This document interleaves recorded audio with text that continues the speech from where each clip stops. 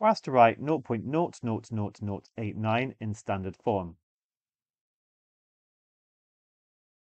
And as we move the decimal point, we're basically moving the number to the left in the place value table. So every time you move to the left, you have to kind of compensate by dividing by 10, actually, because I'm kind of timesing. If I wrote 0.00089, I've actually times that number by 10. So I would have to times by 10 or divide by 10 or times by 10 to the minus 1, which is the same thing. When you learn about standard form, sometimes you use negative indices without quite realizing what they are, but we're dividing by 10 every time we move one to the right. So just count how many move along. 1, 2, 3, 4, 5.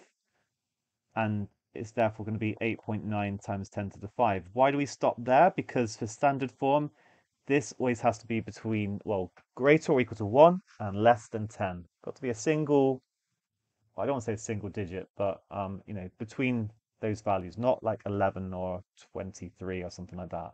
Okay, so just keep going until you get the decimal point after your first non-zero number. 8.34 times 10 to the 4 is an ordinary number. We'll do this in a very similar way. So decimal point is here.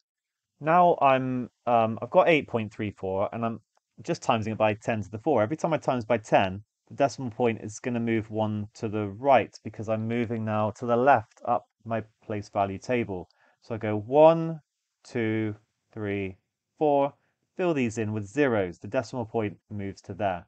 And that's therefore going to be my answer, 83,400.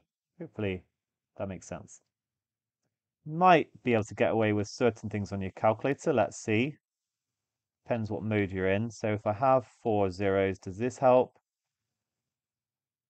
Okay, actually it does it for you here, so it's a little check. But make sure you can do it without, because there will be questions that test you on that. Let's find out about 8.34 times 10 to the 4. Does that... By the way, this is the standard form button down here. You can say times 10 to the 4, but this is just a bit quicker and there has a few other advantages as well. And actually it sorts this out as well here. But look, I'm still glad I explained it because I want you to obviously understand why it works.